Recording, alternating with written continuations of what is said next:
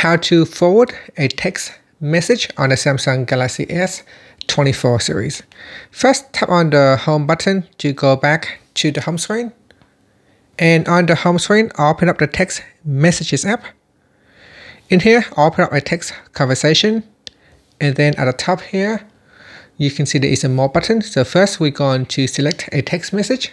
So touch and hold onto a text message. Once it is selected, tap on the more button and then tap on forward. From the list here, you can choose to forward as a new message, or you can select one of the existing conversation that you want to forward to. So here I can forward to this contact right here, and then tap on the send button.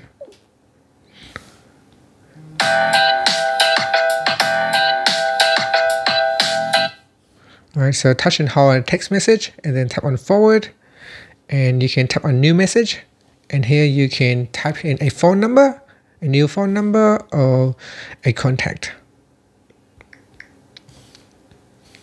and then tap on send. And that's it. So that is how you can forward a text message on the Samsung Galaxy S24 series. Thank you for watching this video. Please like and subscribe to my channel for more videos.